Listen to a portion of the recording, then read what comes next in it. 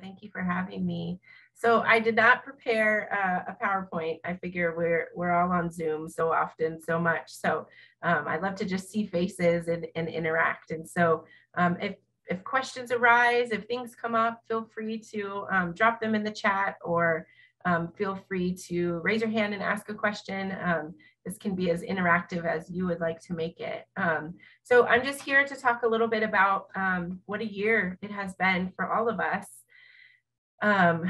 Thinking back to a little bit over a year ago when I became the 2021 State Teacher of the Year, it has been very humbling, and it has been just a great honor.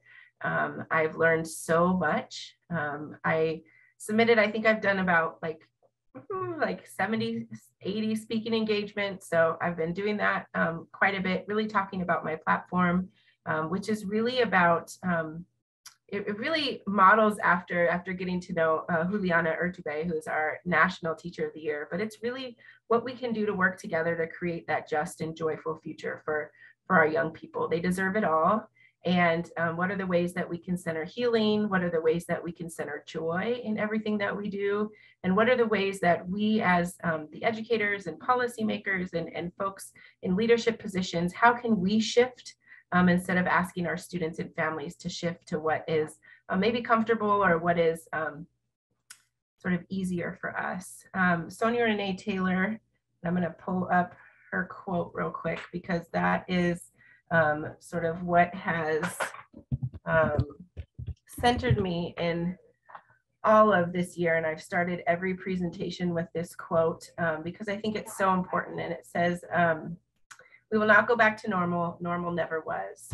Our pre-corona existence was not normal other than we normalized greed, inequity, exhaustion, depletion, extraction, disconnection, confusion, rage, hoarding, hate, and lack. We should not long to return, my friends.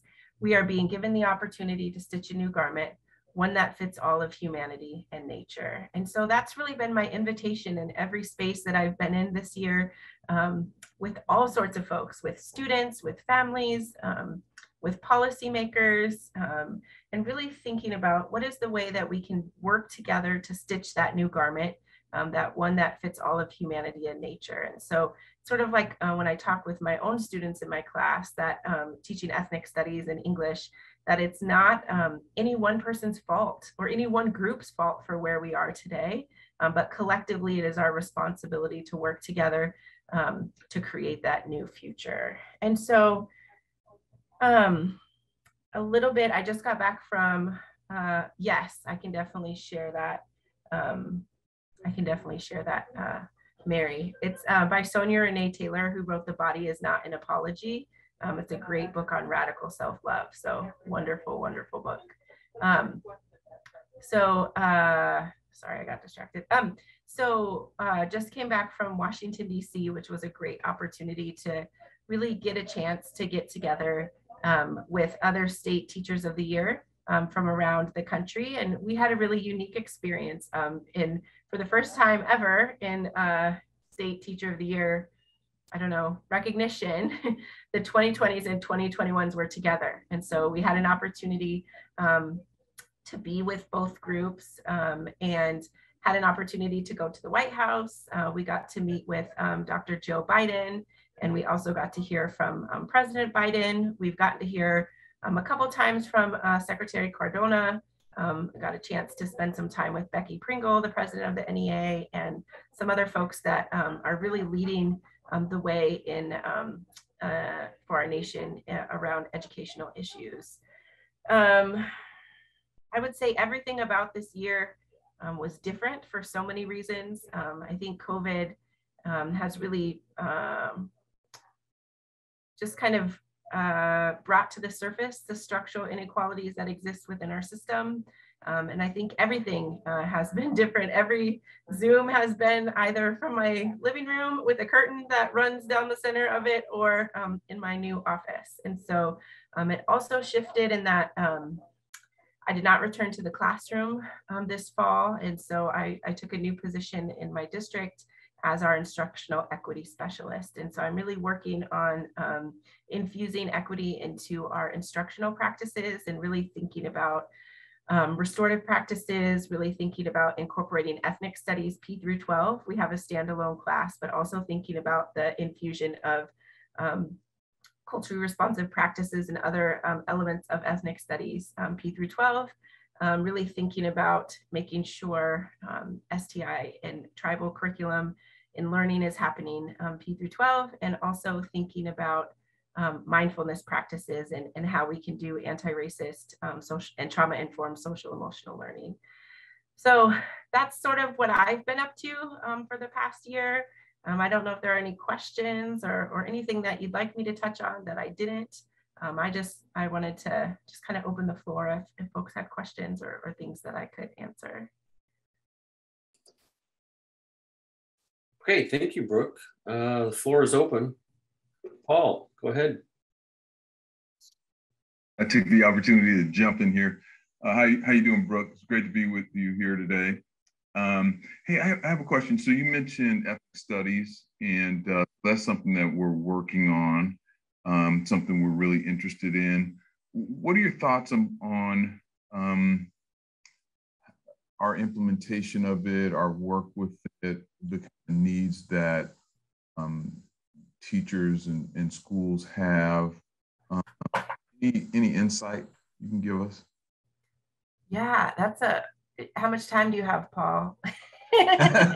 Yeah, we might have to talk offline. Yeah, we can definitely talk offline. I was one of the co-facilitators with Denisha Salcedo and Vero on the Ethnic Studies Advisory Committee with OSPI. And as a ethnic studies, I have an ethnic studies degree from the University of Washington. And as someone who, I credit ethnic studies with changing my life. I had great experience K through 12. I had phenomenal teachers, but I identify as a biracial Black woman. And honestly, I just didn't read a lot about people that looked like me and had similar experiences. So I remember ethnic studies. I remember my professor where we read Their Eyes Were Watching God, and it just changed my whole outlook on learning.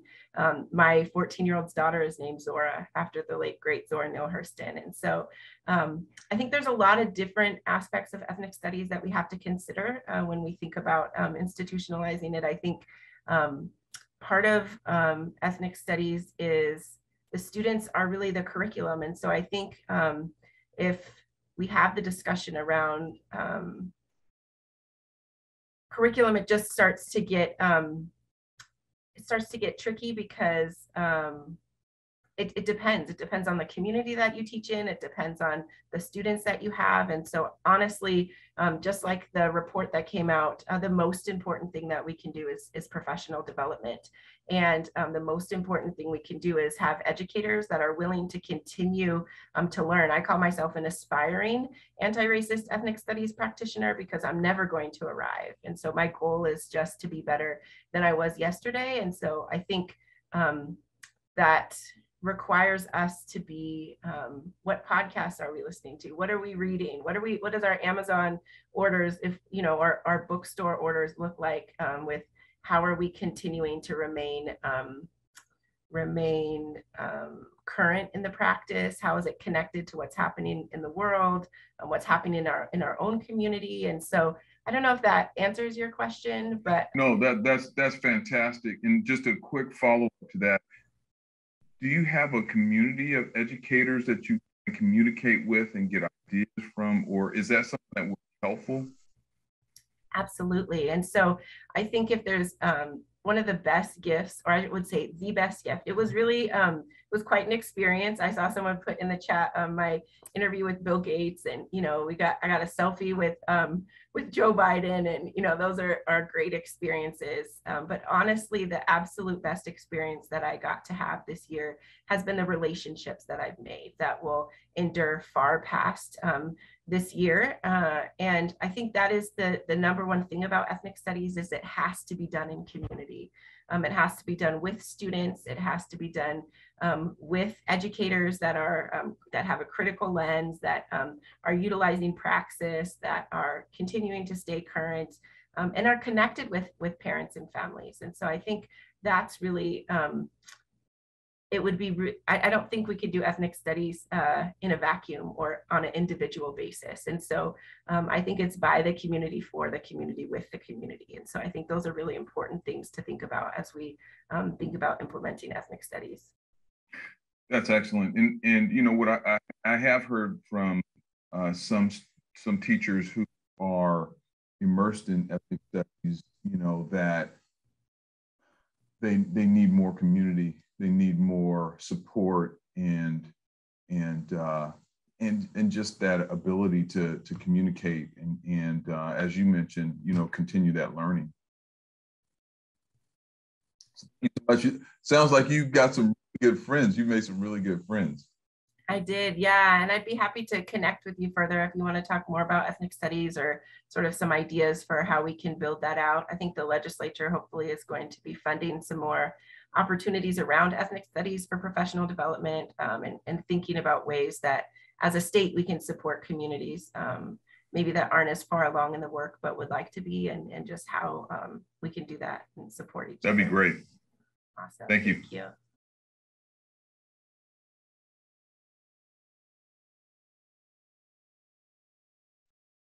I think just go ahead and hop in if you have a question. I don't really need to acknowledge people in a formal way. If you're ready, just ask away.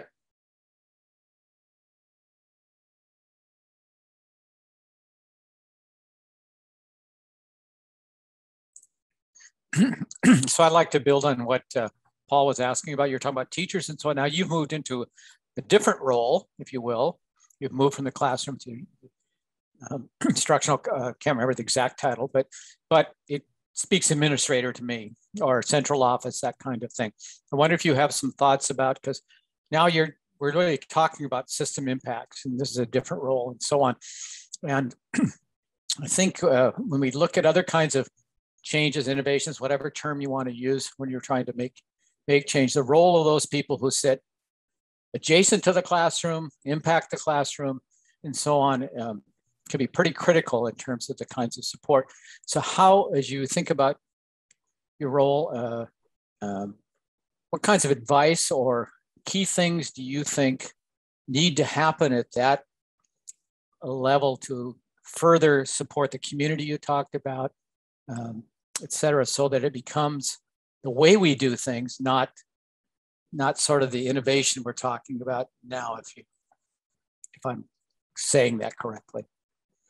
Yeah, that's a great question. Thank you, Jeff. I think the biggest thing that I'm learning in this new role, besides that I miss my students so very much. They're the why, right? I just can't talk about how much they deserve everything. I also think about, going to Washington last week or 2 weeks ago. I don't know, every time. So I never know what day it is. I struggled being there. I struggled even sometimes talking about it because I feel really conflicted being at a place where we're celebrating excellent educators, in a place where, in a time when so many educators are struggling. So many educators are June tired in October or November now. And I really had a hard time. And my mentor, Erin Jones, came with me. She's been my mentor since I was in middle school. And we actually hopped on a Zoom with Chris Emden, if you're familiar with him. But he gave me some really great advice. And he said, we don't need you to be June tired for them. They don't need you to be tired for them. What they need you to do is to rest and then get back to work. They need you to do things on behalf of them. And one of the things I've really found out is I would have classified myself as an expert teacher. Over the past 15 years, I grew into that. No, not perfect, not having all the answers, but I was pretty good at my craft. I'm no longer an expert in the field of teaching because I'm not in the classroom. And so I think it's really important that for us that are teachers on special assignment or instructional coaches or administrators, that we are not the experts. And so what does that mean to really create space at the table for teachers? What does that mean to solicit feedback from educators and then act on it? I think a lot of times we get feedback and we sit on it, or we're not quite sure how to move. And I really think that the answers lie within our educators, within our students, and within the families. And early on in my career, I used to think I knew what was best for my students. And I think the longer I was a teacher, I really realized that it wasn't my goal to, it wasn't my responsibility or my goal or anything to have all the answers or to know everything. It was simply my job to show up, to love my students, to provide opportunities, to remove barriers for them to reach the goals that they have for themselves. I was more of a chaperone than I was the carrier of knowledge. And so I think the more that we can bring folks to the table, I got a chance to meet with some of our senators and representatives in Washington, and really thinking about what would it look like to humanize this profession? What would it really look like to listen to educators, to listen to students? Every semester I would ask my students for feedback. That was sort of their summative final reflection that they had to do. And partly on the curriculum that I taught, partly on how I taught, partly on just the course as a whole.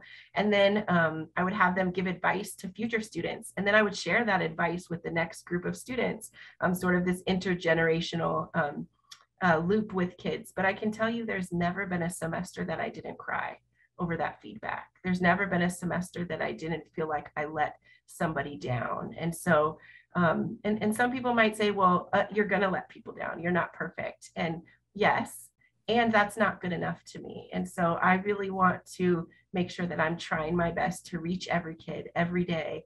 And I think we need to have that same stance in that, you know, there are educators that are walking off the job left and right across the state, across the country, because they're exhausted, because they feel unsupported.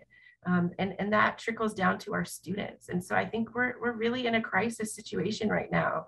And I think it's really an opportunity for us to stitch that new garment, for us to really rethink, reimagine, and reframe what education can be and how it can fit every student. I heard someone, one of my colleagues said, you either have a Purple Heart or a pilot mentality.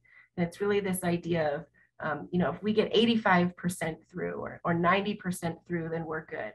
But the pilot seeks to get everybody there safely. And so, you know, I'm disciplined in hope, and like Miriam Kaba says, and just really trying my best every day to listen to what our educators need, to show up and to serve. And if you could see behind me, I have a whiteboard with about 20 projects that I'm currently trying to do. And so the goal every day is what's for Monday and what's for someday. What is it that's urgent that we need to handle right now? What is it that we need to be consistently reimagining systemically how we can respond to these needs? And so that's really where the wisdom comes in, is really thinking about what is it? And I think those are the questions we need to keep asking our staff, asking the folks that are doing the magic, that are creating the magic in their classrooms. Thank you. I hope that answered your question. It That was did. kind of long, sorry. No, that's great. I love the notion of listening, for one thing. I miss that. Listening and acting in ways that are supportive, enabling. Thank you. Yeah, of course. Brooke, this is Patty Wood. I just wanted to say thank you. Listening to your replies to Paul and Jeff, what I'm hearing you say is that we need to remember to hold ourselves accountable, our own actions, challenge ourselves as adults, as leaders, as citizens in this country, in just our routine and every day. And whether that's like the choices I make when I select media or books, or how I hold myself in front of kids, we are always looking to help others, and we need to stop and make sure that we're living the role that we're trying to espouse. And that's always a good reminder. So thank you for that. Yeah, absolutely. It's that embodiment, right? And I took a class on mindfulness for critical educators this last spring. And, you know, you're like, teacher of the year, doing lots of stuff, just take a college course, right? Seemed like a good idea. But it was really powerful to really think about, what does it look like to really lean into presence and really think about, you know, I've heard mindfulness sort of weaponized as sort of making us, helping students to modify their behavior or helping us to become less stressed, to become more productive. But what would it look like to just really lean into being and just fully present in the moment with one another, and just recognizing the sacred time that we have together that we're never going to get again, and how that just helps us to show up differently, and just how that helps us to connect and appreciate one another even more. And I'm listening to All My Relations podcast right now, and it's amazing. If you haven't heard Adrienne Keene and Matika Wilbur, they're awesome. I'm super late. It's been out since like 2019, but definitely a podcast worth listening to. Thanks. I'll add it to my lengthening list. My nightstand is not big enough to hold all my stuff right now. Yeah.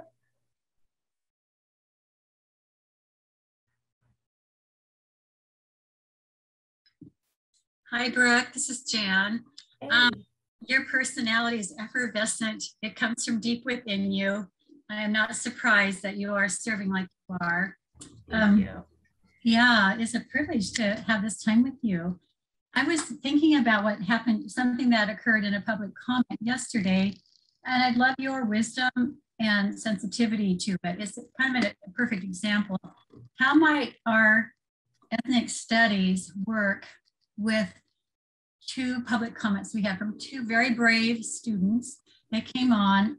They are from a Jewish background, and they're feeling more than marginalized in their schools, and they're very brave to share that with the state board. I'm kind of struck by their honesty, and I thought, how would I mean, I have ideas of what I might do, but with your training and your perspective of ethnic studies, and also your own professional heart, how might you work with that school or those students, either as a consultant or if you were in the school?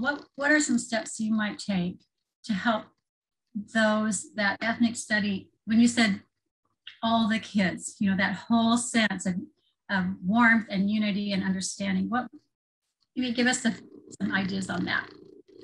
Yeah, I think the biggest thing, first of all, thank you for that nice compliment and the great question. I can only be me, right? And so let me see, I'm trying to look at this. Let me grab this resource. I think this, right here. Looks like we're going to get a real answer here. I have to write this down.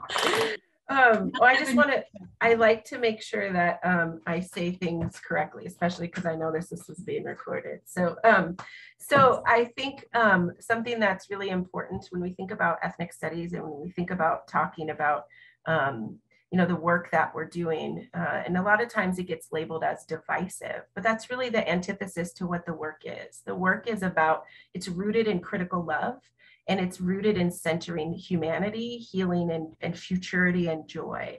And so whenever I hear students feeling on the margins, I start, so by nature, there's a great article like my role in the social change ecosystem. So probably because I'm biracial, I'm a bridge builder. And so whenever I hear students feeling on the margins, I feel like, okay, we got to get to work. What can we do to meet those students where they are? What needs are not being met? And so what I would challenge or invite is a better word to think about, is for folks to start thinking about what is the difference between dignity and respect? What does belonging really mean? And what are the universal truths about every single person? So David Castro at Amplify RJ does a lot of great trainings around restorative practices. But I recently got this book called Circle Forward. And so I'm thinking about restorative practices. So those students are mitigating some harm that has been done. And so when we think about how do we support students who feel harmed, we start to think about, you know, what is causing the harm, and then how can we address that? And so to me, in the classroom setting or in the school setting, it would be about really centering what we believe, what are our values about one another. And so in this resource, they talk about these 7 core assumptions. The first one is that the true self in everyone is good, wise, and powerful. The world is profoundly interconnected. all human beings have a deep desire to be in a good relationship. All humans have gifts and everyone is needed for what they bring. Everything we need to make positive change is already here. Human beings are holistic and we need practices to build habits of living from the core self. And so if we're able to shift culture and really help our students to understand that there's no throwaway people, that everyone has everything that they need when they come into this space, and that everyone is needed. And that really comes from ancestral indigenous ways of being together. And that, you know, when we were in smaller groups, that you couldn't throw people out. Everyone was required. Everyone was necessary. And so we've gotten away from that in our our ways of knowing and being together. And so it's a continual call back to ourselves. And so it's an invitation for folks to be in relationship with one another. And when we're feeling on the outside, when we feel like we don't belong, that's just, we've got to really revisit our core assumptions about ourselves and one another. And I can drop that resource in there if you That would be interested. Great. Please do. And I just hope that we can refer your wonderful words to these two students, because I would feel loved. Thank you. I think if that's the core of our work, then that's really freeing. Thank you. Yeah, absolutely. I don't know, something's going on with my computer, so I'll have to, I'm not sure. I can't get that resource. You'll have to give me a minute.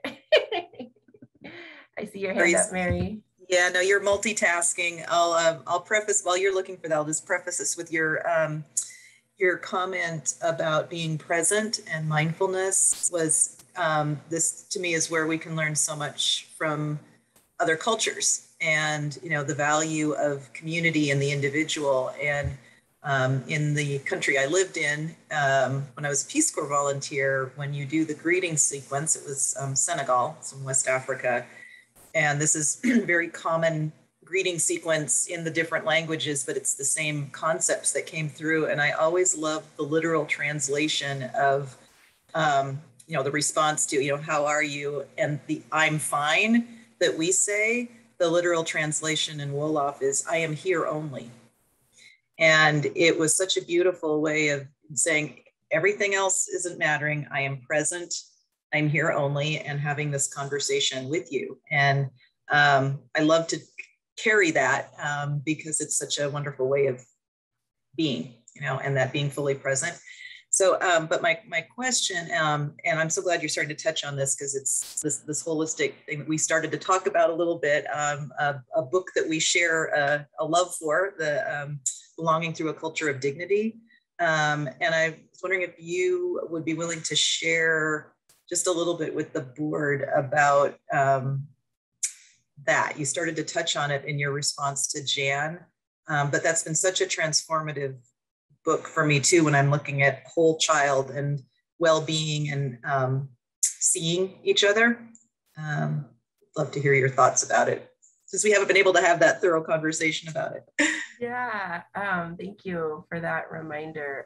Yeah, and I was just reading, I started listening to Mark Brackett's Permission to Feel and just thinking about how that's like the biggest lie, right? Is I'm fine. And what does it look like to create spaces where folks can authentically show up and that we can actually take the time to care and to listen to how they are doing.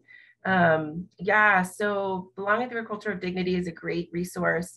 I think one of the best things from that section or from that book is really thinking about dignity and respect. And so, yes, we need to respect our students, but really we need to recognize their dignity. And dignity is something that that can't be taken away. It's something that you're born with, that's inherent in your humanity, and that every student deserves to have their dignity recognized, and that they deserve to feel like they belong.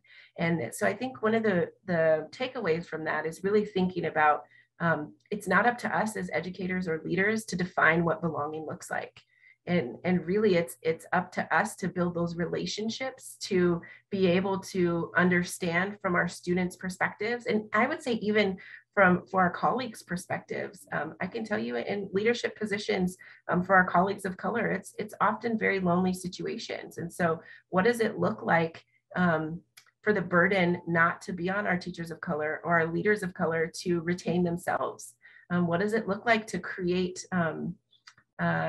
places where what's the way I could describe it? So my 9-year-old wants to be a teacher, and I struggle with it because does teaching deserve her? I don't know, right? Have we created systems that really support and will they really recognize her brilliance in every setting? Or will she just be burned out? You know, and that's part of what I think about. I view every new teacher. I do a lot with our best mentoring. We're actually I'm literally, while we were talking at the beginning, I was making name tags because we're putting together bags for all our new teachers and inviting them for our new teachers of color to just a drop-in session for a place to just be and get support and be loved on. And so, you know, really, what are we doing to show up to support and how are we intentionally doing that and not waiting for, you know, Cobb and Crownapple talk about this cycle of the ineffective cycle of equity, right? And you're waiting for the circumstance that creates a need. What if we didn't wait for that? What if we just said we recognize the inherent dignity, and so we're going to shift the system to make sure that there's no barriers to what you can accomplish and where you can go, and our beliefs in that inherent dignity show up in everything that we do.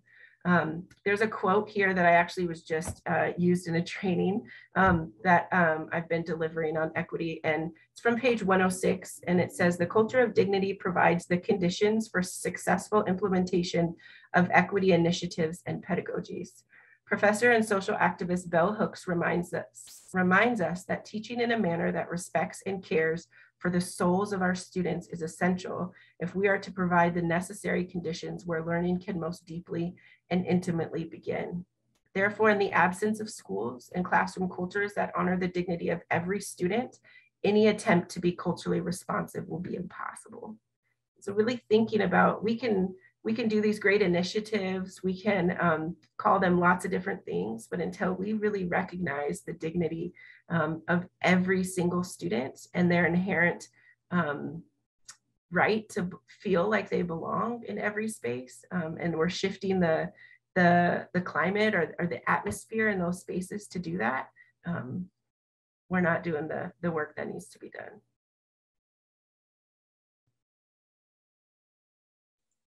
Thank you. Yes, Paul.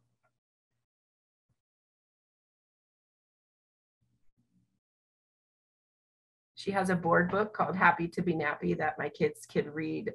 They don't even need to read it. We've read it so many times that just made it talking about our hair and how Bell Hooks just has a way to make you feel so proud. Yes, I love that book and I love her.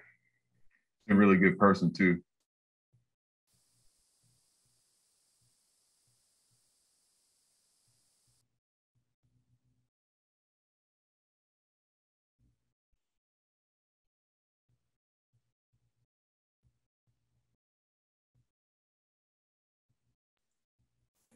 I'll throw one more out here. If you were on the state board, Brooke, what would be the things that you would want to be focusing on?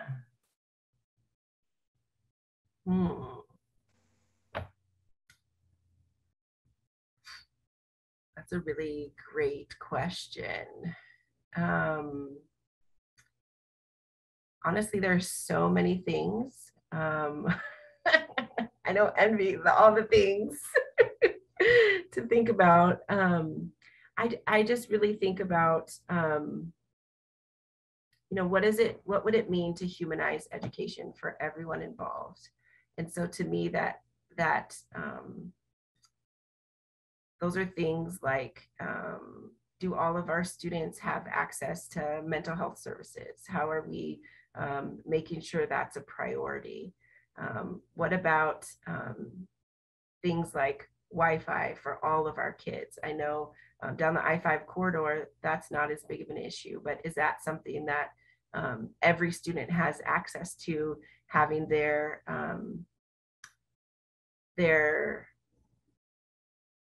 just the basics, right? To food, to housing, to technology, the things that we've realized during COVID that every student needed, or that was made clear before. We all knew that before COVID, but just made much more clear. I would also think about, I'm not an expert at that because I'm not in the classroom right now. So I'm speculating a little bit. But I also wonder, talking with other teachers from other states, I've definitely learned a lot about sort of where we are as a state, as compared to other states, and hearing other things that are happening. I think there's a lot of great ideas that, and this is something that I echoed to our senators and to our representatives, like, I think there's a lot of great ideas that get discussed, but when the policies end up coming down, there's unintentional harm that happens, or unintentional, I wouldn't even say harm, I would say unintentional results that happen because folks that are not in the classroom are making decisions. So inherently there's just things that aren't thought about. And so there's lots of different things I could go on for a long time about, but I won't bore you. But I just really think if there was any one thing I would do, it would be to make sure that we're consistently talking to teachers and families.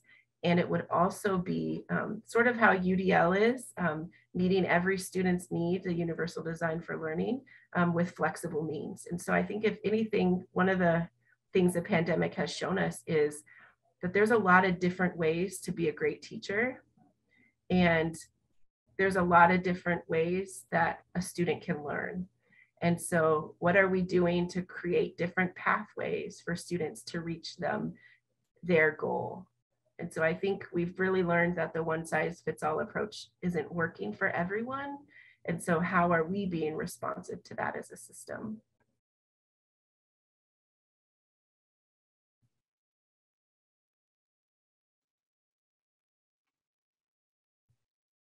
I just wanted to thank you for your words today and for taking the time to be here, Brooke. It's really great to hear from you. My pleasure. Thank you for having me.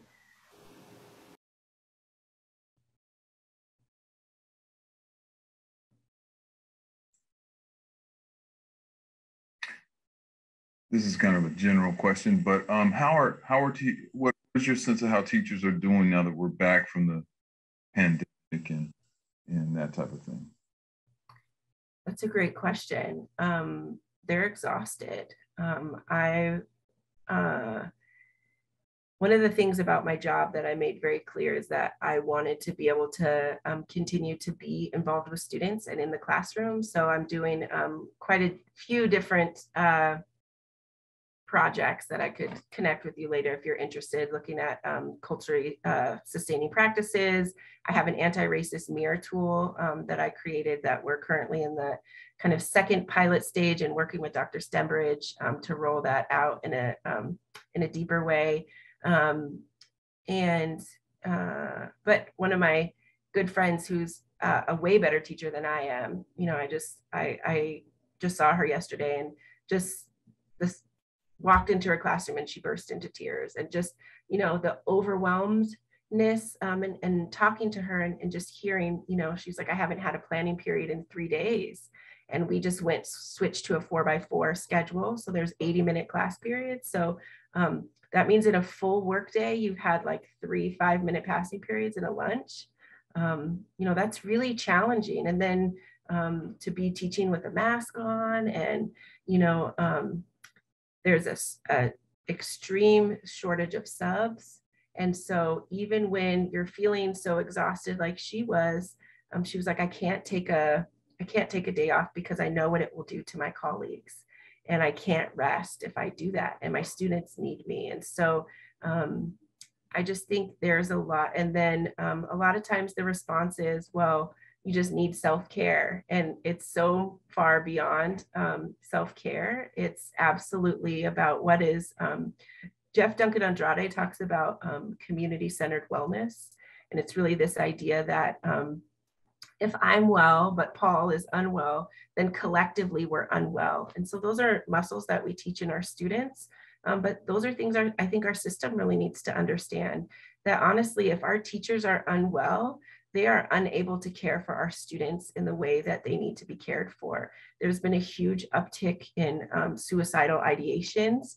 Mental health is a huge issue. So when I'm working with teachers, one of the things I just did in my classroom every day is that I would have a check-in of just how are you, and so noticing patterns in kids. If a kid's usually a 5 and today they're a 1, I need to make sure I'm connecting with that kid every day. And so school counselors don't have enough time to do that. And so, and really thinking about, these are kids, these are legacies. When I look at my students, I always think about teaching their great-grandchildren, right? What opportunities am I providing them?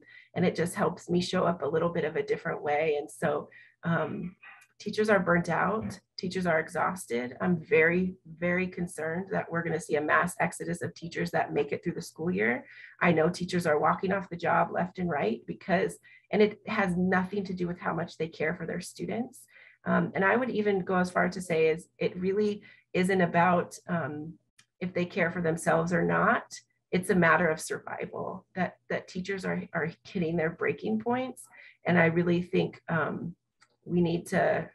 we got to figure out some tangible, real ways to really take things off teachers' plates.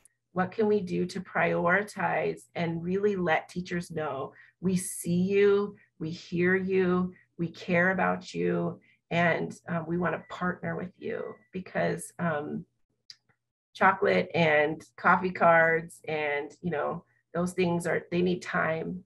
And I would even say it's not even about more money, it's about time. They need time given back to them, and they need things taken off their plate.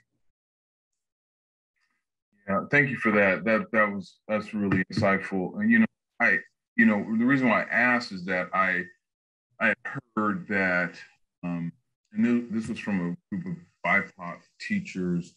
I'd heard that when they got back, they were hit with testing, and that it was just kind of demoralizing, to come back after all that we've been through with COVID-19 and then get hit with testing. And then on the other end, I've heard from a superintendent who said that, I'm just allowing my teachers time to just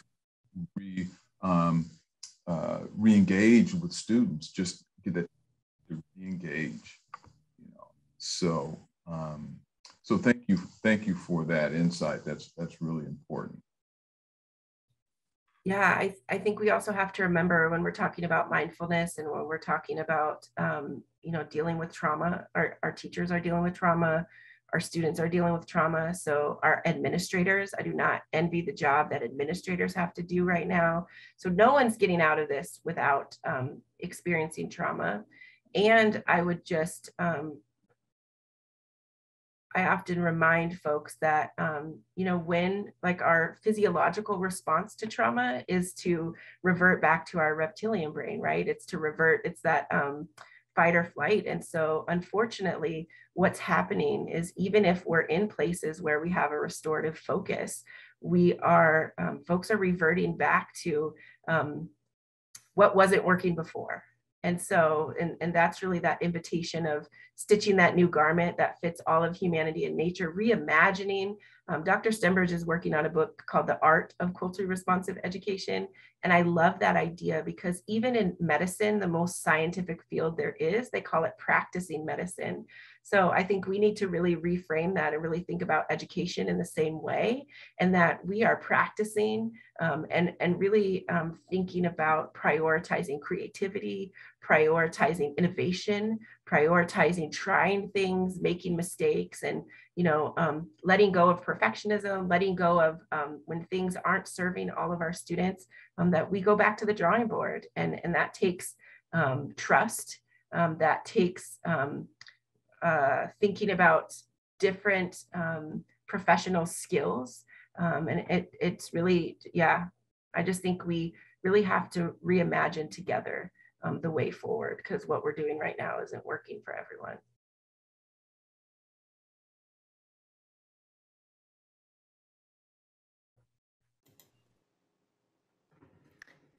Paul, I would just tag on to that just a little bit. I think, Brooke, you said, our response is flight or fight. And I would add a third one that almost seems worse to me, which is just disassociation, right? You just kind of go numb.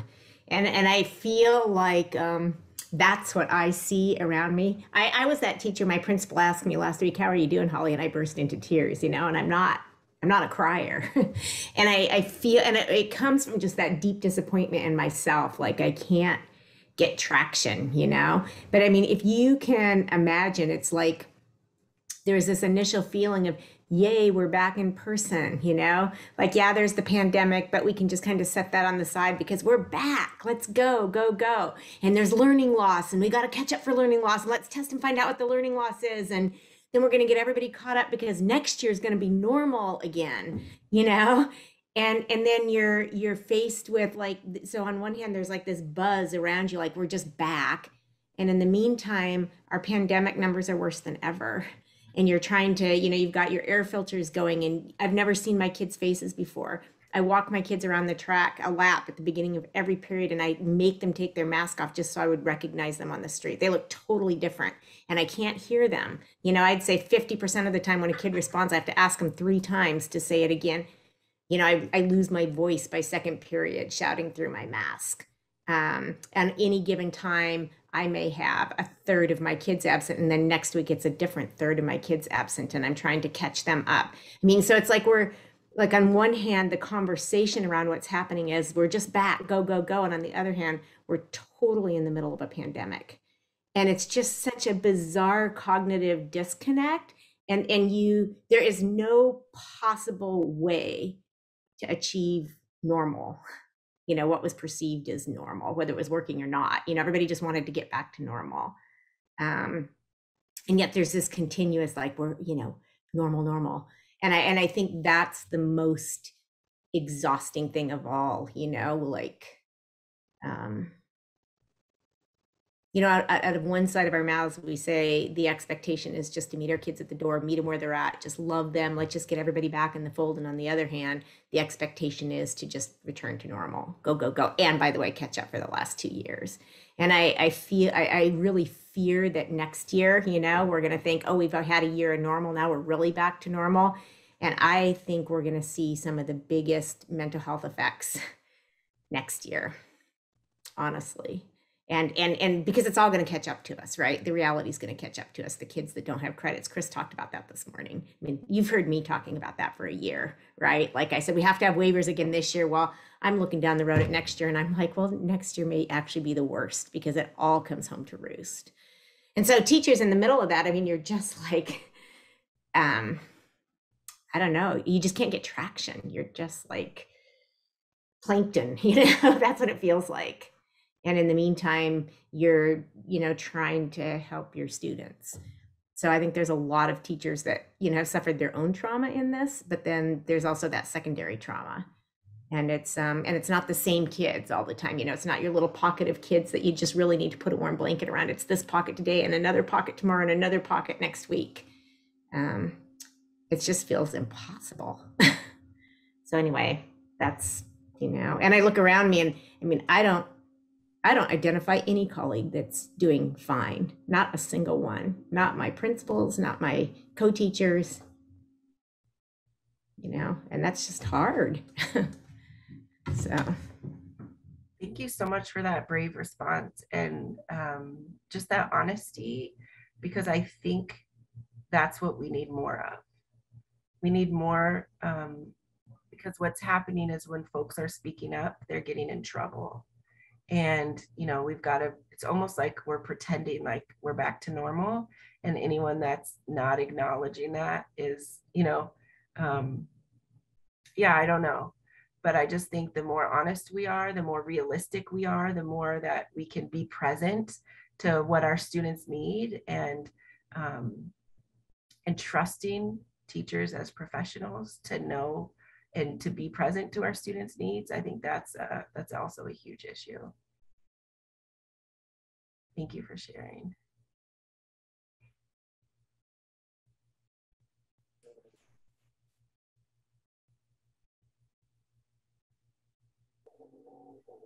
Well, this has been great. I would add to that last piece of the conversation that our kids are they have a really strong genuinometer, right? They know when we're being genuine, and they know when we're trying to fake it to make it, as it were. And so if our teachers are going through what they're going through, our kids know that. Our kids sense that. They feel that. They feel that we're trying to struggle just to make it through the day, just like they are. So if we're going to be real, just like Holly was saying, and you're saying, Brooke, you know, we can try to fake it, but our kids are going to know.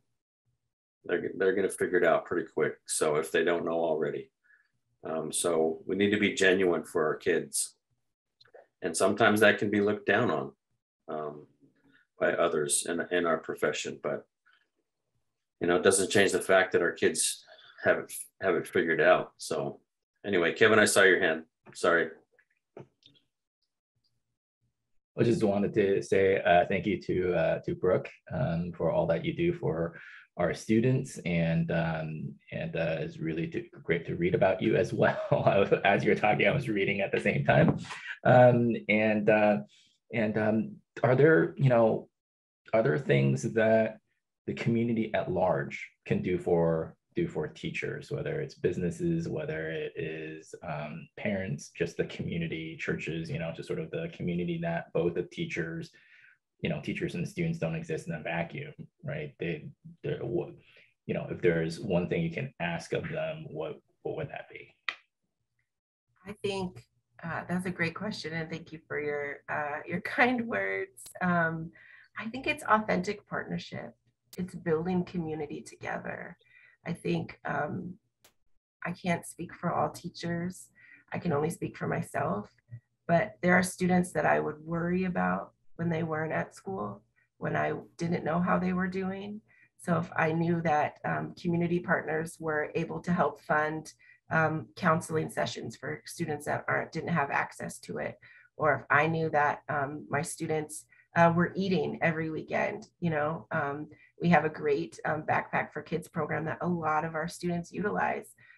We have a clothing closet and a hygiene closet that, you know, runs low sometimes. And so meeting our students, their physical needs, their emotional needs, their mental needs, and I would say just building those relationships, because when our students feel valued by their community, when they see community members there, maybe it's volunteering, maybe it's helping support different programs, maybe it's being guest speakers, or just building relationships with the schools, I think is huge, because what that conveys to our students is that they matter, that people in the community care about them, that care about their success, and that helps them to show up differently, knowing that what they do matters to the folks there. And I think that's our way forward, is that we all need each other.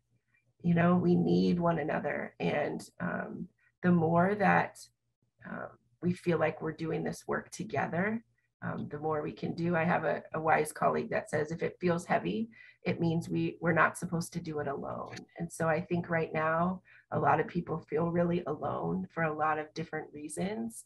And the more that we can just continue to show up for each other, I think will help us move forward.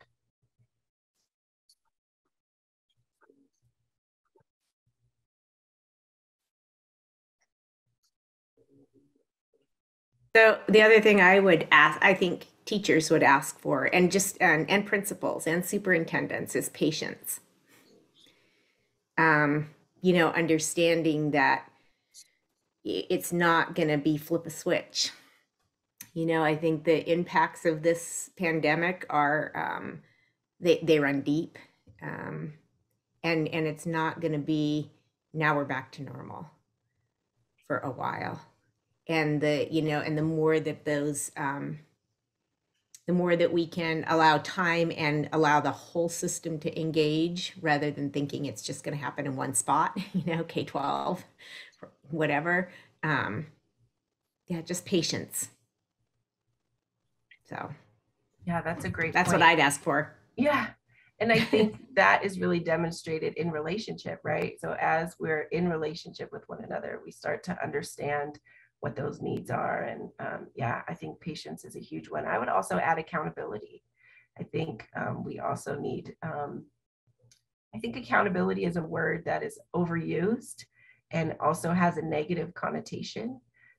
But I am a better person because people I care about have held me accountable, because my students have held me accountable to be the best teacher that I can be. And I consistently ask them for feedback to hold me accountable. And so I think that intentional accountability is what develops really great relationships for us to better serve our community, because they're our customers.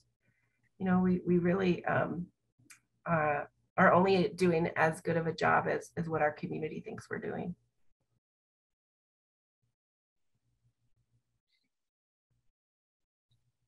Okay.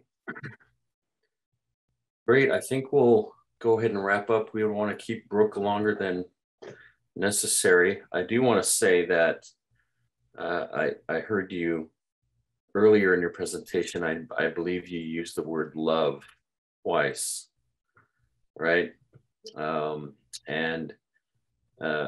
When I was starting my profession in the early to mid 90s, love was a taboo word for an educator. You don't tell kids you love them. So you have to convey it.